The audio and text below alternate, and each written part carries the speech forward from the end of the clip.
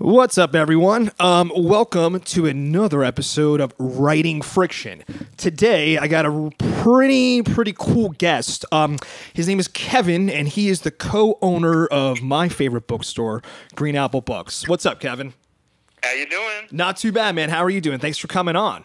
Yeah, sure. Thanks for having me. Yeah, no, most definitely. So for people who don't know, Green Apple Books is one of, my favorite bookstore in the country. They have two locations in San Francisco, one in the Inner Richmond neighborhood and the other one in the Inner Sunset neighborhood. The Inner Sunset one is called Books on the Park.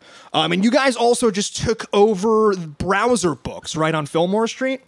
That's a fact. We didn't slap it with the Green Apple name, but keen-eyed shoppers will notice some changes that are very Green Apple-y in the store. How did that kind of all go about? How did that happen?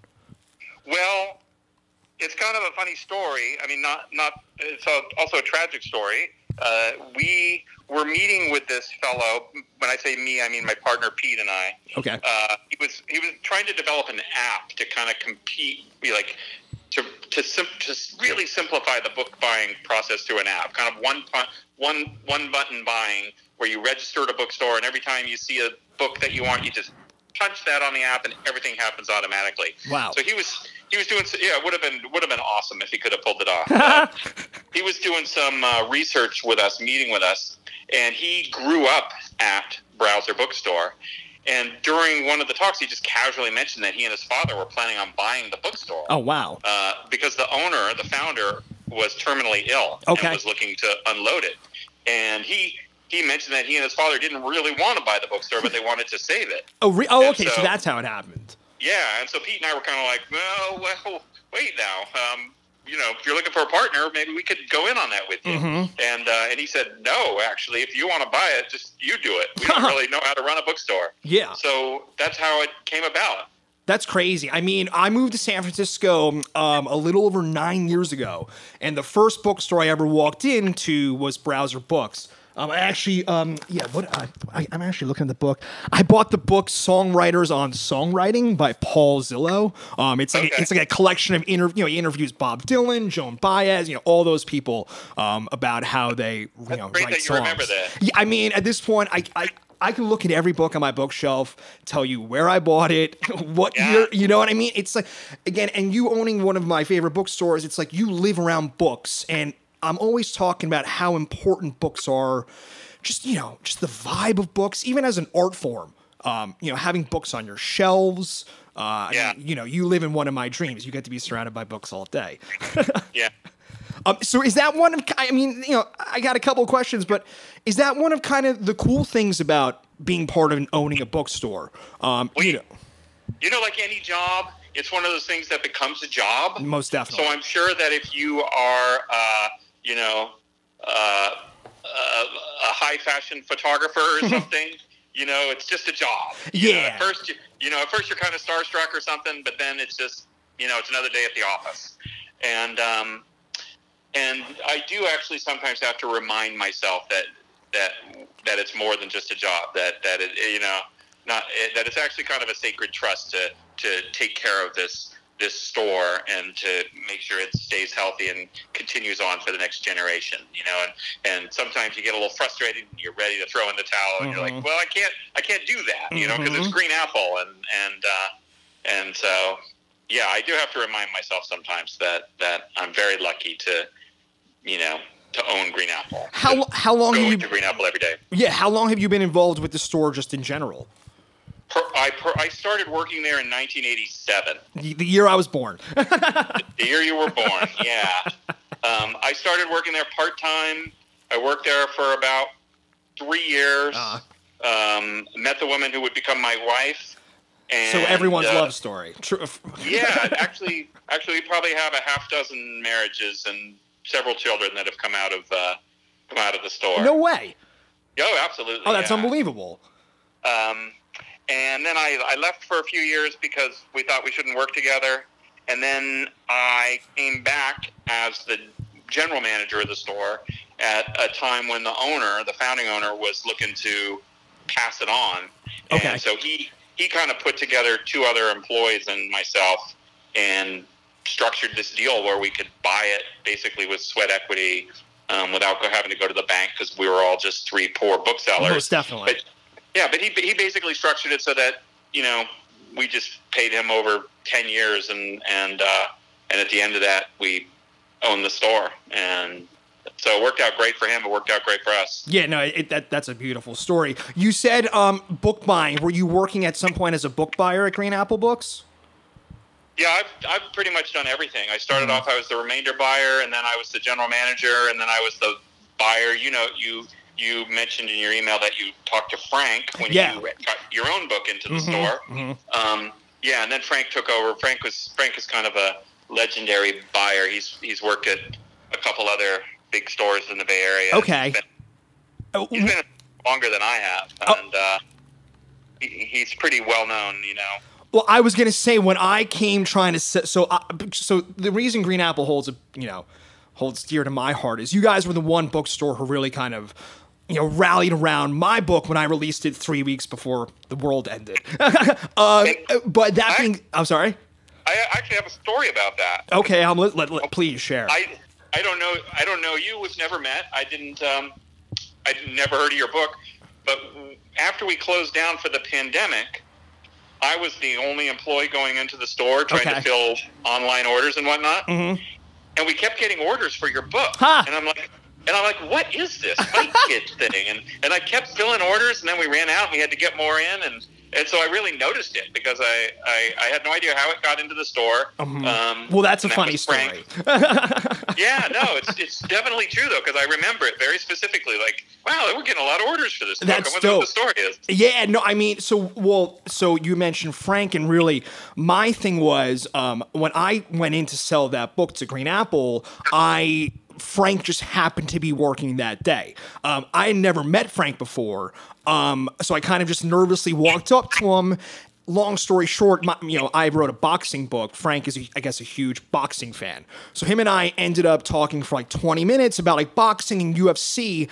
But then what happened when I was leaving the store, and I think this kind of maybe cemented his, appreciation for me as maybe a writer. You guys on the other, so again, for people who don't know, Green Apple Books is split into the main branch is split into 2 sections. You have the new side and essentially the used side, right? I mean, that's kind of one way to put it. No, actually, the main store, and then the annex is fiction and music. But we have new and used in both stores. Okay, no, thanks for the correction. So I was in the annex, and in the annex, you guys, I don't know if I think you still have it, but you had the best book of the year for the last 30, 40 years or something like that. Do you know what I'm talking about? Right, because when we had our 50th anniversary recently, we put this display together of the best book from each of our 50 years. Exactly. And we've kept that going. Now we've got it at the best book from each of our 53 years. Okay, cool. So the reason Frank and I hit it off was because I think, and I'm going to get the year wrong, I think it was 1976. You guys had The Sports Writer by Richard Ford. Oh, The Sports Writer. Okay. Yeah, which I thought was an interesting choice because, when people think of him, they think of Independence Day, which he won the Pulitzer Prize for. The Sports Writer was his first book, and a book that I actually enjoyed more. And then Frank and I kind of mentioned that to Frank, and he kind of got a little smile on his face, and we kind of hit it off that way. But I thought that was a great display you guys have. Yeah, it's a lot of fun. Yeah. No, it's kind of just a great way to kind of just, again, I feel, you correct me if I'm wrong. Yeah, I spend a lot of my time reading books. But for the average person walking into a bookstore, do you think they know what it is they want to buy when they walk in? Or do you think a lot of it is just simply we're browsing through if something kind of catches our eye? In your experience, what is it like more? Well, I don't know what percentage of customers come in looking for a specific book versus open to something. But actually, when I'm training like my employees on how to merchandise a section, I always tell them there's 2 kinds of customers.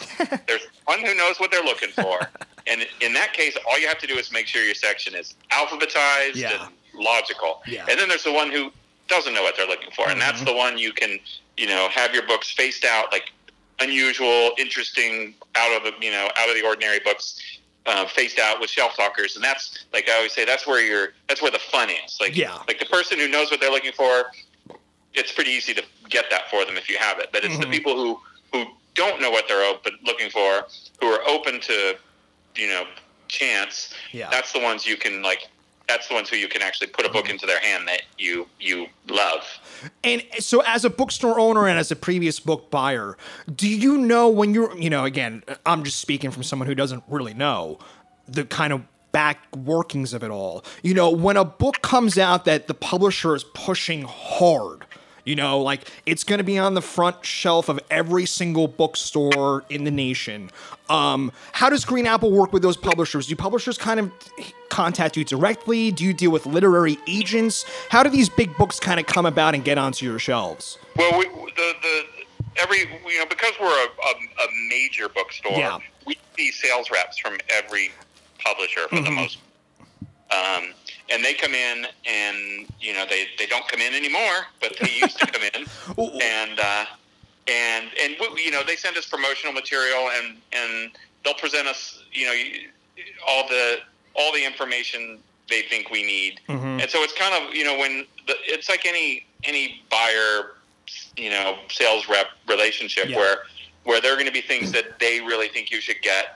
And there's some of them you're going to say, you know what, I don't think I can sell that. And some of those they'll say, no, I think you should take it. And based on your relationship, you'll say, yeah, okay, I'll take it based on our previous history. So you'll hold trust with these individual sellers, these individual reps? We have long relationships with all of them, yeah. Okay. And so, they know what the store can sell. They're not interested in loading us up with a bunch of books that we can't sell. They know there's different markets for every book, and that something that might sell really well, nationally, isn't necessarily going to sell in the Richmond district. But then there's also things that maybe don't have a chance to sell nationally at all, like this little book, Fight Kid. Tell me about it. Local guy wrote it, and we think it's a Green Apple kind of book, and so the rep, that's the kind of thing the rep will know, because we had no idea who the author of that book was. Most definitely. So if a rep was coming in to sell it, he would be the person, or they would be the person to tell us, to give us that extra information, like, oh, this is a local author, got a lot of local connections, does a podcast, and we think you're going to sell this book. Very cool. So let me use it for instance. So a book I loved, a book that you couldn't really escape in the year 2018, 2019, and a local author. They're There by Tommy Orange, right? That's a great book. Obviously, it's based in Oakland, California. He's a local guy. Does a book like that, do the publisher, does the rep kind of come with you with that specific book, knowing it's a Bay Area thing? I mean, are you pushing that book extra hard? I mean, it's a great book. In that case, the publisher had it pegged as a major title. Exactly. They came to us with a large print run, a large promotional budget, and said you need to take a position on this book. And they we didn't push back on that one at all. Of course. It was like it just and then they send out early galleys in case somebody reads it or whatever. I don't know if anybody at our store read it before it was published, but it just had a lot lot going for it. Yeah, no, most definitely. Yeah. So that was an easy one. Yeah, the more I'll tell you one I remember when I was a buyer. I remember sitting down with my Simon & Schuster rep, and she had this book with this weird title, and I think she remembers it differently because she says she pushed me on it. Okay. I don't remember her pushing me on it, but I loved the title so much that I thought, okay, I'll take 5. And that book was A Heartbreaking Work of Staggering Genius. and I bought it specifically. I had no idea who the author was. Yeah. I knew my partner, not partner then, he was just my coworker then, Pete, was a big McSweeney's reader. So I think he told me, oh, yeah, that guy does McSweeney's. I like McSweeney's. But I just liked the title so much that I bought like 5. Crazy. And then they sold out in like 2 minutes. Unbelievable. And, yeah. Well, it's interesting. I mean, the more and more I have these conversations about, with literary agents and bookstore owners, the book world is very similar to the music world. right? These, and correct me if I'm wrong, it seems to be, these major publishers almost act as like major record labels, right? There's going to be books and artists specifically that they're going to push. Like you said, they're there, right? The promotion, this is a major promotion. We're going to push this book hard. Like in the heyday of the music business, when Britney Spears released a new record, Jive Records, whoever had her, was pushing their money forward for, and it's almost like one artist makes up the deficit for the 50 other artists who don't sell anything. That's kind of an old truism of the publishing industry that I think like old timers would say isn't true anymore. But that old time houses like FSG or something, they would have these tentpole authors who would sell, tens of thousands, hundreds of thousands of copies, which would allow them to publish. Yeah, the tentpole author thing, that's an interesting concept. I mean, you're literally talking about an author acting as a literal tentpole, right? Holding up a tent. I think that's a movie term, isn't it? But I don't know, actually. That makes sense. Yeah. Kind of like a Tom Cruise or something like that? Yeah, right. You got to have that one big name, and then you can bring everybody else in. Yeah. So going back to running a bookstore, book buying, you're talking to these major publishers, these reps and things like that. Does Green Apple, or in your experience working in the bookstore, are there other bookstores that you not idolize, but appreciate how they do their business? Do they do similar business? Are all bookstores kind of similar in that way? I would say not, actually. Okay. One of the problems, with we have a national organization, the American Booksellers Association, and they work on all these initiatives to, and they're very good. They're a great trade organization. If the independent record store group had a trade organization as good as ours, there might be more record stores around. I mean, you guys are the new record store.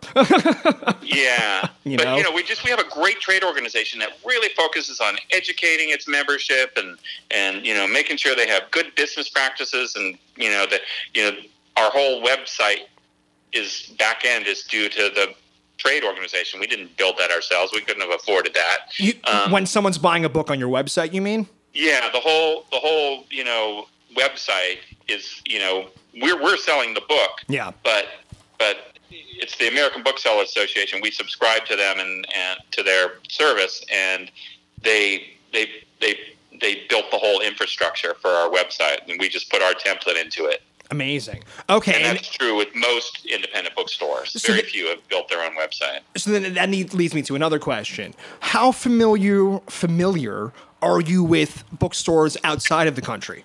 Do they operate the same kind of way? I mean, when a book, and let's just, I guess, stick with There. When There is getting sold in the UK, are the reps running the same kind of spiel? Are they kind of doing the same thing, or is it run differently outside of the country? I assume it's probably fairly similar. The only thing I know about book selling outside of the United States is one time I had a publisher dinner. One of the nice things about being in the book business is it's a very cordial business. Oh, most definitely. We get together, we have meals and stuff, and we had a lunch with the Hachette, the American publisher. Hachette is actually owned by a French company. Okay. And we had a lunch with the French CEO of the company. Okay. And he explained to me, and I think this is still true, that in French, because the French are very protective of their culture, unlike in the United States. they fund the arts and all this, and bookstores in France are not allowed to discount books more than like 5% or something like that. And so he said what that has led to is in France, a country probably about the size of California, he says they service 10,000 different accounts in France. And that's because you can't undersell somebody. So you can't, you would never shop by price. You'd only shop by aesthetic. And so if you wanted to open a bookshop that, like, if you were a MMA fan, I'm going to keep going back to Fight Kid. Yeah. And you wanted to open up a little tiny kiosk bookshop that just focused on martial arts and boxing, and you carried like 400 titles, you could do that because nobody's selling those books for less than you are. So there's no reason for anybody to shop somewhere else besides your little tiny shop. Huh. And so it creates this diversity of voices. I just think it's brilliant. Mm-hmm. You know, it's not brilliant for the consumer because they don't get to pay as little as possible. Mm-hmm. But, you know, as we've all learned from Amazon and from everything going on in the economy now, it's like this race to the paying as little as possible for everything isn't necessarily good for everybody. No, I mean, you probably don't know. So outside of writing books, I pay my rents, but I own a dog walking business. And I'm seeing it in my business. People are trying to undercut. It's franchising, right? Mm-hmm. Absolutely, and as a business, as a fellow business owner, my whole mantra is just, as long as I do the job well, I am worth the money being paid. It's when you start cutting corners and things like that, and we don't have to get into it, but yeah, it's owning a business is very interesting. It's a weird parallel, but it's exactly the same. You're an independent business person providing a service, trying to provide a high level of service, and you're being undercut by somebody who's paying as little as possible to people, desperate for the paycheck. That's happening everywhere. Yeah, you're right. Oh man. All right, let's keep it book focused. I've always wanted to know. So, I'm sorry. That was the ice tinkling in my glass. Oh, okay. Yeah, Kevin is enjoying a nice beverage. I am not. I just got home from work, actually. So when I did Fight Kid, I had a dream of, one day doing, a book signing or something like that. You have any memorable or favorite book signings or book readings from Green Apple specifically that you were attending? Well, book signings. I mean, because you guys have some pretty heavy hitters come through there. We certainly have. Yeah. We certainly have. When I first started there back in '87, I think we did Amy Tan's very first signing. Oh, wow. Although I have since asked her about that, and she seemed non-committal, so I'm not sure. But I remember we did this signing for the Joy Luck Club with we had 500 copies, and but I don't know. Maybe she had done an event before that. But let's see, signings. You had Ali Wong in recently, right? Didn't she do a big signing for you? She didn't. She didn't want to do it publicly. Oh, but okay. We actually had a nice little thing going with her where she came in. She actually came in when we first bought Browser. We did a little Meet the Owners Day. Okay. And she came into the store. And I said, "Hey, you're Ali Wong." And this is when we'd first taken over the store, and they had ordered one copy of the book and it had already sold. That's so funny. Yeah, so she was nice enough to say, "Well, here, contact me when you get more." Okay. So we ordered a bunch. She came into Green Apple and signed. They sold out immediately, and then we ordered 500 more, and she came in and signed them. Yeah, so, I saw it on your Instagram page. Yeah, she was super nice. That's about cool. It. Yeah. Yeah. Have you added some local authors? I know I think did Oro Kwan do a signing of her book at your store? She's been so great. She has been such a big booster of our Books on the Park store. She's done readings there. She's done interviews with other authors there. She's been great, along with Esme Wang. The Books on the Park store is where when we opened that store 6-7 years ago now, we built it specifically to do events. So we don't really do a lot of events at the Clement Street store. Okay. We'll do small local authors or something, but bigger ones we definitely do all of those at the Books on the Park store. Yeah, you have the little marquee inside, right? What's that? Do you have the little marquee inside, or am I thinking of something else? You have that shows the author's name when you guys are doing signings. Yeah. We have a marquee outside. Yeah, and we built it with this kind of stepped seating in the kids section, and with tables that are on wheels, so we can fit we fit like 150 people in there. We had John Waters in there. Yeah. Actually, funny story. What was the name of his last book? Oh man, the hitchhiking book? No, John Waters is like, unless I'm thinking of someone else, like the handlebar mustache. It's not a handlebar; it's a little pencil. Yes. So I actually I sold his book. Every year I used to do a gig. I used to sell merchandise at Great American Music Hall and Slim's. And every year at Great American Music Hall, he does like a Christmas thing. And the year I was working, I was selling he sold probably 250, 300 books that night. Oh, sure. Yeah. I love him so much. He's a character. He's so down to earth and just like real. He's the nicest guy. Yeah. He's come into the store and signed a couple times, and he's got zero bullshit in him. He's great. For sure. Well, another zero bullshit guy. I just talked to Danny Bland. And he was an absolute trip. You guys, have been super supportive of him. And it's just like, you have to realize, like, speaking as, as a reader first, like your store will always act as a hub. Like I've met, you're talking about people meeting for marriages. I've met numerous friends just browsing at that bookstore. Bookstores are always going to be the kind of place that you should feel comfortable in talking to a stranger. Picking up a book, why did you pick up that book? What are you reading? Things like that. I feel like it should always be a conductor to informal conversation, even with the people who work there. Yeah. When I was a younger bookseller, I went to like this educational seminar, and there were booksellers from around the country, and there were some booksellers from the Tattered Cover there, and somehow it came up. They mentioned that they had a store policy that at the register you were not allowed to like make any acknowledgement of what the customer was buying. Interesting. Because it's a big store. It probably had 250, 300 employees at the time, and you get that big, you can't control it. Of course. It becomes corporate. And book buying is fraught. People can expose themselves by buying books on very personal subjects. So obviously they must have had some interactions go wrong. Yeah. And so they just brought the hammer down and said, okay, this is the rule.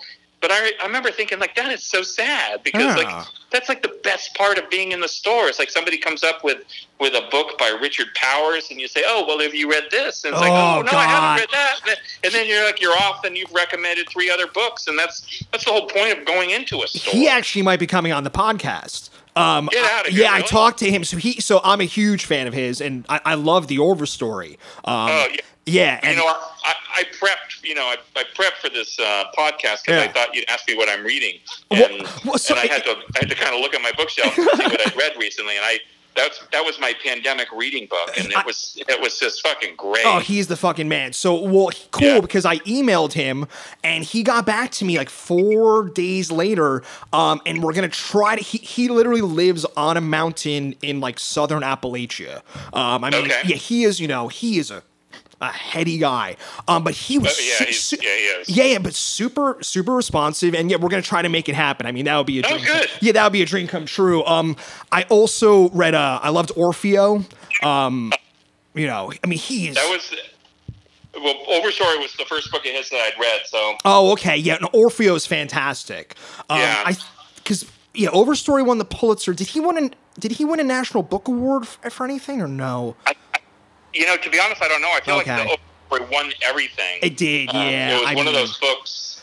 And I was kind of a little. I'd had it on my nightstand for a long time. I was a little intimidated by it, and then like, okay, pandemic. Now I can do it. I can just read this book. And, it's a 500-page book about trees, literally. It's just amazing the way he brings, like, he starts off like every chapter with a new character, and you're like, is the whole book going to be this way? And then slowly but surely, all those characters come together. It was really brilliant. He is a monster writer, monster writer. Yeah, it's so funny you brought that up. When he got back to me again, like these are all cold call emails. So when you email a Pulitzer Prize winning author, you don't really expect. And I emailed him directly. I didn't even go through his agent. And he shot me an email back. So we'll see. Who knows? What are your what's up? You had run into Adam Johnson on the street. And that's another story. Yeah. So are you an Adam Johnson fan? I mean, he's an SF. Yeah.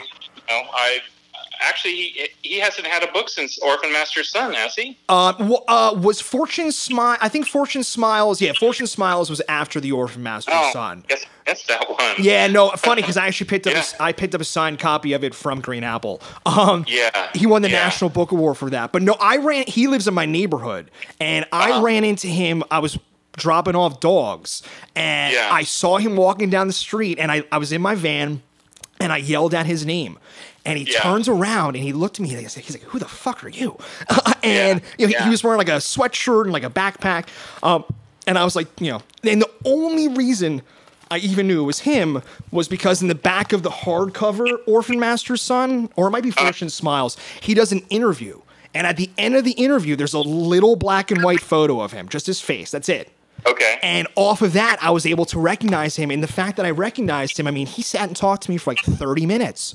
Yeah, he's a really, really magnetic, lovable guy. Yeah. So have you had a chance to meet him and talk to him? He brings his kids into the story. Awesome. Yeah, I haven't seen him in a while. Yeah. I think since he won the Pulitzer, he's probably not in San Francisco as much as he is in San Francisco. Well, he teaches at Stanford, I think, possibly. I'm not sure. He did. I assume he's still on the faculty there. Yeah. I got to tell you, we don't do them much anymore, but we used to do these videos for our book of the month. And the Orphan Master's Son was our book of the month. And you should go onto YouTube and watch our video for the Orphan Master's Son. I'll put a link. He appears in the end of it, and it's very funny. Yeah, no, it's he's a very unassuming guy. Yeah. I mean, and again, the look on his face when I called out his name, he was just like, "Who on earth would know? Who are you?" Authors are lucky because they can be celebrities and still be anonymous. For the most part, right? The other day, so I'm catching up. I'm tearing through every Cormac McCarthy book everyone. I got 2 of them left. I just finished this morning. I just finished The Road, actually. He's only done 1 interview ever with Oprah. And is that right? Yeah. And there's 1 video, and they edited it down to like 5 minutes. And he's an older man at this point. It's his first ever television appearance ever, and it's interesting. You can even see in his body language how uncomfortable he is. He's kind of like cowering. He's got his head on his hand. And you read his books, and I think arguably he's the greatest living author we have. You would never, he would just be some old man walking down the street. You would have no idea. Right. No clue. I'm not even sure I'd recognize him, actually. Exactly. Yeah, it's exactly. Yeah, in fact, I'm pretty sure I wouldn't. I would just, because I've seen I bet the last picture I saw of him was taken 25 years ago. Exactly. He probably had a mustache and a different wife, Yeah. It's interesting, though, and I've talked about this with some other people, how, as time goes on and, especially with social media and, Instagram and, a lot of authors are very active on social media. What are your thoughts, if any, on authors kind of now, some of them, I won't say anyone specifically, but some authors kind of take up a public image now almost. The social image is almost as important as the books that they're writing at times. Do you ever see that, or you kind of come across that with some authors? Well, the only thing I can say about that is publishers are putting less into promoting books than they used to. And there's fewer venues. And if you've spent 2 years writing a book, then you have earned the right to do anything you can to try to promote that, But it's just crazy. I mean, I could you imagine Philip Roth on Twitter? If he was writing his first book now, he'd have to do something because unless his publisher, Philip Roth was probably, I don't know, he probably actually was a superstar right out of the gate. I don't know. His first book, his Goodbye Columbus. Yeah, it won the National Book Award. Yeah, so he probably, I don't know where he came from. Yeah. If he was like in a writing program, or if he was writing short stories for the New Yorker, or if the book was just so good, his publisher just decided to promote a first author right from the start. I have no idea about that, but he might be an exception as far, because there are still authors who their first novel is huge. Well, let me ask you a question about that. Are there publishers who will push first-time authors hard? And if so, what goes behind that? I mean, are there certain accolades you need to have certain, MFA degrees? Did you have to go to Breadloaf? What makes a first-time author get pushed real hard by a publisher? Yeah, well, there's probably a bunch of different ways that happens. If the book is just really good, like they're there, and the publisher really believes in it, then they'll put dollars behind it. Yeah. Which, that helps. Yeah. But maybe the publishers agreed to publish it, but they're not necessarily putting a huge budget behind it. But the author has a lot of connections because he's been, like you said, going to these conferences, going to staying at Breadloaf and whatnot, and knows and is going to get reviewed in all these journals, and it's going to build that way. I think there's a lot of different ways that the first time authors break through. Yeah. Sometimes it happens really slowly. Like, I think maybe this is a bad example, but I'm thinking of the Where the Crawdads Sing. Oh yeah, for sure. Which is a was book, that Jesmond Ward? No, who was that? That was I forget. What is the author's name? Yeah, I know the book. Yeah. So that one, that's not the best example, because I think that was picked by Reese Witherspoon as her book club book. That helps. but it is an example of a book that came out, sold almost nothing. I think maybe the publisher liked it, and we ordered 5 copies, put it on a table, sold 2 or 3, and then put one in the section. Yeah. And then a couple months later, sold another one. Then a couple months later, sold 2. And then next thing you know, it's back on the table. And then next thing you know, it's like never coming out in paperback because it's selling so well. Unbelievable. And that's a word of mouth thing. Yeah. That happens every once in a while. There's just a lot of different ways that books get put into people's hands. Yeah, I mean, in today's world, I mean, I don't know if you listen or are familiar with Joe Rogan and his podcast, but I mean, if he mentions your book on the podcast, the next day it's sold out on Amazon. Sure. He had a guy, and it was a great book. I don't know if you read any nonfiction, and I couldn't get it because you guys were sold out of it.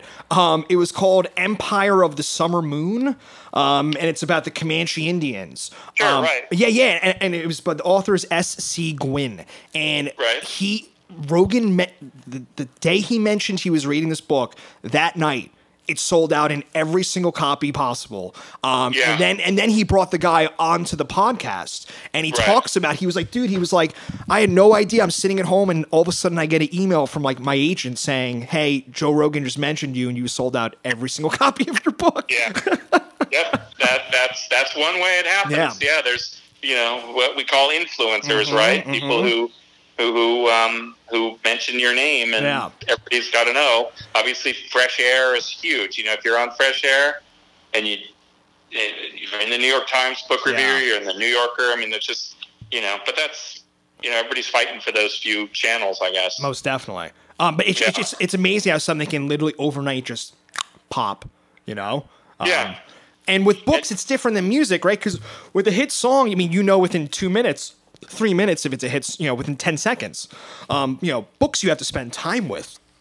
So to get the kind of recognition behind a book and to have that kind of, overnight success really kind of talks about, how influenced people really are. Somebody has to recommend it. I mean, for the most part, people, I don't know what, like if you walk into Green Apple and you don't know what book you want to read, and you're just kind of scanning the tables, you know, you're going to look at the shelf talkers, you're going to look at the cover, but what makes you just pick up this one book? Yeah. You know, it's a mystery, and you know, it'll never be a science. It'll always be a metaphysical interaction. Yeah, and as a writer myself, you know, and I've talked about this with other writers, it's, you know, you spend 2 years writing your book, you know, if you're able to get it published through a big publishing house, you know, however long that process takes, and maybe you can shine some light on that, actually. But, and then great, now your book's on the shelf, and some, you know, schmuck like me walks in, reads the first 2 sentences, and then I don't like it and I just put it down. You know, that's what we're dealing with books. As a writer, you know, as an author, you have to capture people on the first sentence. It's very fickle that way. It's, you know, again, unlike music, where with music, and, you know, if you don't like a song, you know you don't like a song, you just go to the next one. With books, you know, as a person who buys books also, you know, I've walked into plenty of bookstores and I picked up a copy of a book that someone had recommended. I read the first page. And I'm like, I just don't really like this, you know? And you can't even give it the chance because books take time. Yeah. You know, it takes time. I gotta say, I've never read a book like that. I've basically, you know, for whatever the alchemy is that makes me decide I'm going to give this book a try. Once I've made that decision, then I give it at least like 40 or 50 pages. I don't feel obligated to finish every book, but I would, you know, I guess also I'm not like a customer walking into a bookstore with no idea what I'm looking for. Well, that's what I was talking about. I mean, if you're someone who you don't know, and you know, you just like the cover of this book, and you pick it up, that, you know, obviously if you're going in there for, you know, the overstory, you kind of know what you're getting into. Right. Yeah. I mean, you know, but again, and also with the, you know, with my first book, I had to learn all about, you know, cover illustration too. You know, a lot of work goes behind these covers. Yeah. A lot of work. I mean, because that's what, you know, again, when you're walking into Green Apple, you know, these covers, they got to catch your eye. They do, absolutely. Even the binding. I see so many self-published books with bad covers. Oh, it's gross. Like, oh, you should have asked somebody. You know, I know. Don't just do the Photoshop. Just, you know, you wrote the book, you took however long to write the book, and then you spent 5 minutes on the cover. And, oh, that's not good. It's gross. You know, it's like shopping for food when there's like plastic displays of the food in the window. It's like, you know, it's just like it turns you off. Yeah, it turns you off. Well, I mean, we went longer than, you know, we planned. We can keep going if you want, or we'd love to have you back on. I know you're a busy guy, but yeah, I mean, totally up to you. We can keep going if you want. Let's give it 5 more minutes. How's that? Sure. Yeah, no, most definitely. All right. So I'm kind of a little bit obsessed with the book buying aspect of bookstores. You had said a little bit earlier about a bookstore. I forget the name, the one you named, but they had instituted a policy where once you got to the counter, no dialogue can be exchanged about the purchase. Yeah, that was tattered cover. Okay. They didn't want anybody putting their foot in their mouth. Yeah. Well, so what I was going to ask is, you said it's sometimes it's an emotional thing. Are book buyers buying the books that they want to read? I mean, what exactly is that job? Yeah. No. You know what it is a good book buyer. Yeah. For any particular store is a conduit for the customers of that store. Yes. And so you from time and experience know what kind of books your customers like. And you have your own personal bias. You happen to be into, I'm going to keep coming back to you. You happen to be into MMA. Sure, yeah. And the author of this book comes in and you make a little connection. You're like, I'm going to put that book on the table. I like it. Yes. Maybe the customers of the store don't give a shit about MMA and you're not going to sell any. But you take a little chance and you put things that interest you on the tables, definitely, on display. But if you only do that and your customers don't care about what you care about, you're going to go out of business. Without a doubt. It's just as simple as that. Yes. So what you got to do is know, like, my customers love, like at Green Apple, I know that my customers love cookbooks. I can buy, like, the weirder the better, like the more esoteric, professional, narrow, international cuisine, we can sell it. That's awesome. And so I just know that I can take a big chance on different kinds of cookbooks. Mm-hmm. Whereas other topics, I'm not gonna buy the new Michael Savage book because my customers don't want that. Mm-hmm. And the right wingers would accuse me of censorship, but it's not censorship. It's business. Capitalism. Yeah, it's business. It's capitalism. It's pure business. Which is always my response. Like when somebody comes in and says, "How come you don't carry Rush Limbaugh's books or Sean Hannity?" It's like, because I'm a capitalist and I want to make money. And it blows my mind how people just can't understand that simple concept. Like if you owned a bookstore in I'm like Arkansas, you're not gonna sell a lot of Rachel Maddow books. And if that's all I did, if I insisted on not carrying Sean Hannity and only carrying, anti-Trump books, fine, I can shut the doors after 6 months. Exactly, yeah, But so it's a combination of both those things. Yeah. So it's the things you like, you want to champion, and which is really important because there's books that are good that your customers have never heard of. And you put them out there, and they trust you. Mm-hmm. You actually asked me earlier about the differences between different bookstores. Yes. And their buying. And Green Apple's a generalist store. We carry pretty much anything that people want to buy. Okay. I remember when Sarah Palin's first book came out after, She has more than one? Maybe it was only one. Okay. But I remember I was the buyer at that point, and I thought, people are going to want to buy this book. Yeah. Like, I think people are going to be interested. So what we did is we put it on display, and we put a little shelf talker on it that said that 100% of the proceeds will be donated to an organization that works to prevent aerial hunting of wolves. And it was great because the book was available. You could buy it from us if you wanted, but you also understood that that we were making a political point. Amazing. But we weren't not carrying it. We don't not carry books based upon their content. Mm-hmm. I mean, and we're very adamant about that. That goes for the right and the left. But for instance, you sell a copy of Infinite Jest, you're going to put another copy of Infinite Jest right back on the shelf, right? I mean, there's going to be books that you're going to always be selling no matter what. As long as they keep selling, yeah. And there's sometimes books that don't sell that we carry, because we think we should have it. Mm-hmm.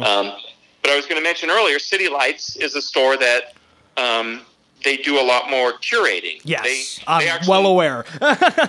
They would actually say they stand behind every book they sell. Yes. I think they would say that. We don't say that. Yeah. We sell a lot of crap. Mm-hmm. We sell a lot of books by people who are awful human beings. We do not. I don't even know what a lot of the authors of the books that we sell are up to in their private time. Most definitely. And I don't really care. That's not your business. Unless they're advocating violence against humans. Yeah. But City Lights, I think they would actually say that they only sell books that they think are good. Mm-hmm. And so if something is bad, not to mention any specific examples, but poorly written novel that's selling well, they might not carry it. Yeah. I think. I don't want to speak for them, but I think they might not. I think they'd say, no, that's just not our kind of book. I mean, I don't think you can't buy a Stephen King book there, I don't think.